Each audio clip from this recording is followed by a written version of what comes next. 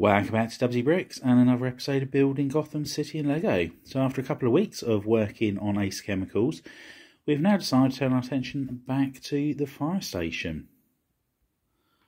We have had a massive order come in from Lego.com, which we've still yet to sort. We did have a second package come in, which we have sorted, which is in our container just the side of me here. So I just need to go through, see exactly what we've got here, and then we can make a start on the building. So let's get sorted and then let's get building. And the modified bricks are in, so that's the runners for the garage doors. So all four of those are in place now. And one thing we can concentrate on doing now is also swapping these bricks over here that are dark bluish grey, and put the sand blue ones in because they've arrived. And also on the pick brick wall, we recently got some of the dark tan 2x2 tiles, so we can again get all of those put on there. So let's do those little jobs next, and then we'll carry on building this up. And this is what it looks like with the tiles on. So we've left these free here, so we're going to put some jumper plates on and then have some lights hanging from there. We are going to have to change these tiles out at the bottom here, the light bluish grey ones, and put so just one tile deep, as we want to put some yellow bollards up on the floor there, and obviously they won't be able to sit on that. But what we're going to do now is concentrate on doing the top section of the building here. So let's carry on building, and once we've made a little bit more progress, we'll check back in and show you what it looks like. And we've made a start on putting the windows in and the next level up on the fire station. We put the fireman's pole in the middle, and I think that's roughly where we're going to have it. On the modular set it was over this side, however I thought with this one, and it'd be better to have it so that any fireman coming from down below would have access to both the fire engines that are going to be in here. So yeah, I'm really pleased how this is looking and coming on so far. So we just need to carry on building this all up. And we've carried on building up here, so we've got the arches around the front windows there. We have got a couple of pieces which are the wrong colour, and we need to order some more in and get that all sorted out. And the same here, there should be a Technic brick in here so I can attach some finer details to it. But yeah, really pleased with how this is coming along. We put this pillar in the centre of the fire station, which we've attached the fireman's pole to, and what I'm considering doing is attaching the pillar to the back wall there, just to give it that little bit more strength. But anyway, let's carry on building. And we've got the flight of stairs in on the side there. So all we're going to do now is put a couple of bricks up on each bit here. Now I'm going to run a beam all the way across, and then we'll tile off the entire section ready for the next floor. And the reason I want to put the beam across there is I feel this is quite a large area and not to have any support. I'll soon give that a little bit extra strength, especially as we've got a hole that we're going to be putting in the middle of the floor there for where the fireman pole comes up. So let's get those alterations made, and we'll check back in once we've made a little bit more progress. And as you can see, we've put the support beam all the way across. So we've used a couple of the large arches and some inverted slopes with a brick going across the top of it, and we've tiled, as you can see, the entire top area of the fire headquarters. Now what we need to do is build the platform out now, or the plate, for the next floor up, and obviously we need to leave a couple of holes, one for the top of the stairs, one for the fireman pole, and then start working on the walls on there. So let's get the plates out and work out how we're going to go about it.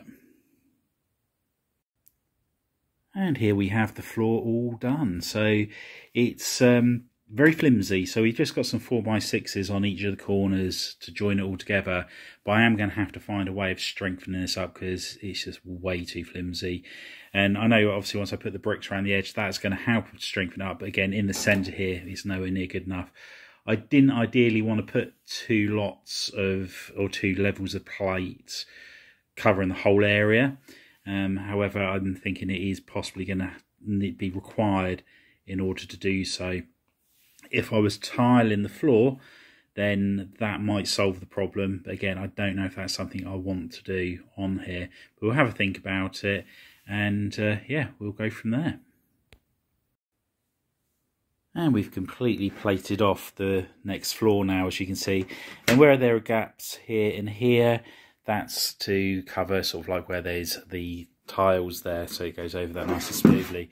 But yeah, really pleased with the strength of it. I know that's just falling apart there, but once we start putting some more details on here, like the walls going across, if we do decide to tile the floor, which is a very good chance we may do that, then that's obviously going to add to all the integrity. We do need to put a 1x plate along here, so what I'm considering doing is putting a second row of 1x plates the whole way around the edge here to help keep that one in place, and then build the walls up on top of that. So let's get to that bit next, and once we've put a little bit on there, we'll show you how it's looking. And we made a start on the floor here. So as you can see, we put the first row of bricks around the edge, put the snot bricks in, so they'll all be ready to be tiled. We're probably going to go about eight bricks in height here. Got a good selection of the dark red bricks, so hopefully that's going to be enough to do around the edges, and we'll go from there. Still work out what we're going to do on the inside here on the floor. So I'm just going to build the walls up a little bit, only go as high as the 4 bricks, I think, and then once we've done that, we'll start considering the plans for the inside. On this wall here, I'm not planning on having any windows. If I do, it'll just be 1 or 2. Whereas on the back there, as you can see, there's 1, 2, 3, 4, 5 windows that will be going in there. But anyway, let's get back to building. And here we are with a little bit more progress made. So we've started putting on these plates on the ends of each corner. And what we're going to do, we're going to put grey, light bluish grey tiles over the top of those. Then every other stud that you can see on a snot brick will be in the red. And it will alternate, so it'll be like a 2 and a 2, and then there'll be a 2 there, and then 2 1s either side of it. So it looks like a brick effect on there. I don't think I've got enough of the tiles, but we'll get as much done as we possibly can with what we have got. Put the grey tiles over the top of that as well, stick the windows in, and then we'll start working out what we're going to do in this massive section at the front here. I could put a couple more windows, however, it would be nice to have something that's a little bit more prominent on there. And I do want to try and keep everything as uniformed as possible within this building. So, well, I didn't calculate that very well. I'm 102 tiles short. So yeah, I need now 51 of the 1 studs, 1x1s, and 51 of the 1x2, I think it works out at. The front side we have managed to get done, so that's all good. And what I can do now is I can put the grey tiles on there. So once I've done that on the back here, I'll swing around, do the front, and then I'll show you what the front looks like. And it's all changed at the front of the fire station. So we've added in an extra window on each side of the centre bit here, narrowed this. And what we're going to do now, we're going to put the windows in, do some fancy design over the top, and then work out where we're going from there. On the pillar here, we have gone for 2 single tiles and a double, 2 singles and double, all the way up on there.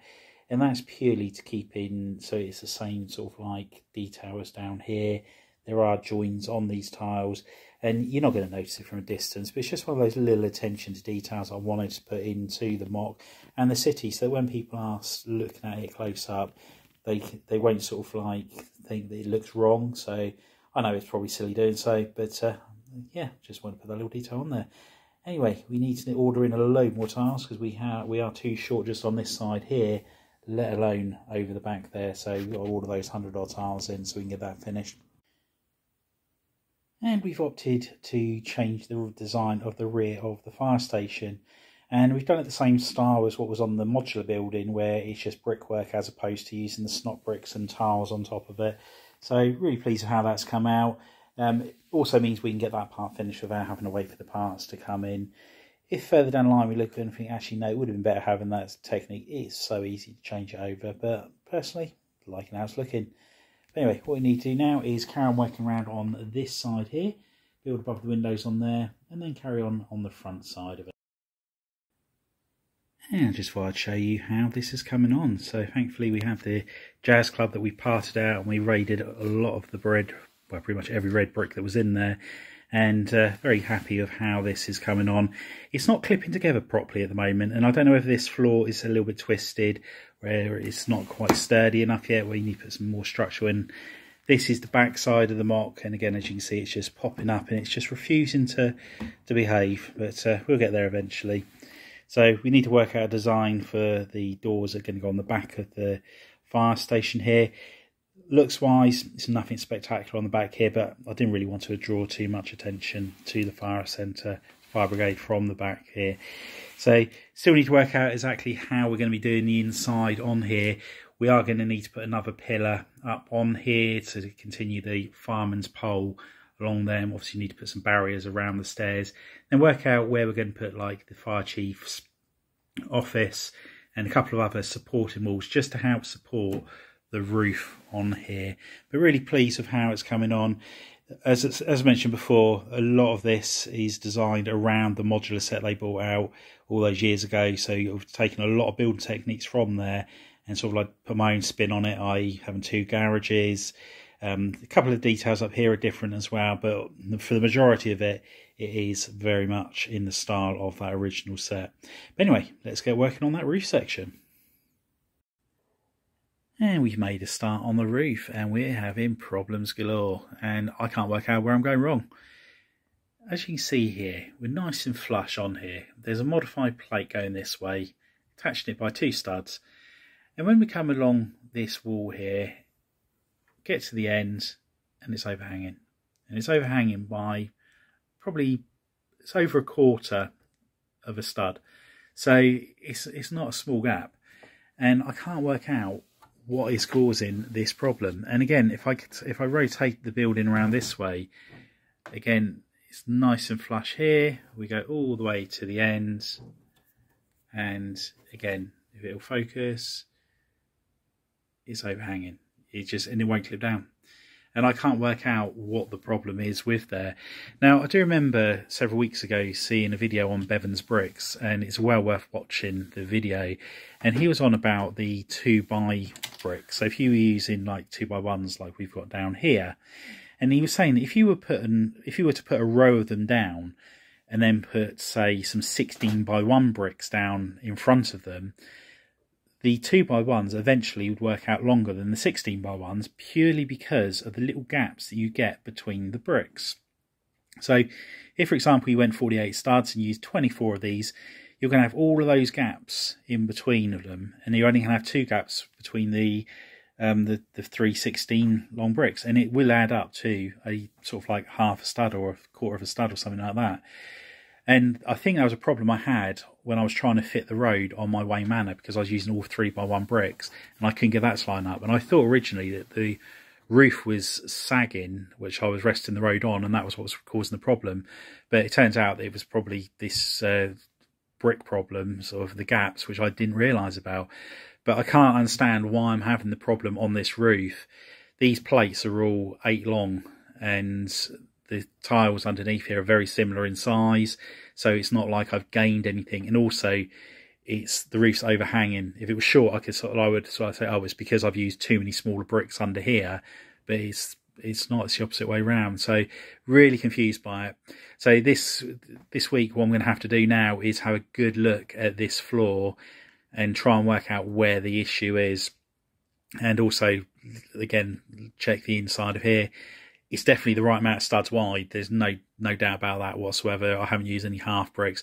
Every brick on here is genuine Lego. There's no fake Lego or anything like that. So it's nothing like that. It's just totally baffling.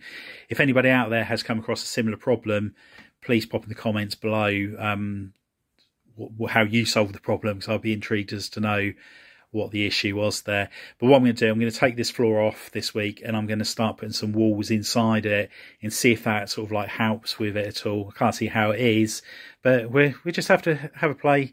I'm sure we'll get to the bottom of it eventually. If worse comes to the worst, it will no longer be modular. I will just attach this roof. I will build straight onto the floor, so I won't have the tiles. We'll put the plates on there. I know they're all clipped together.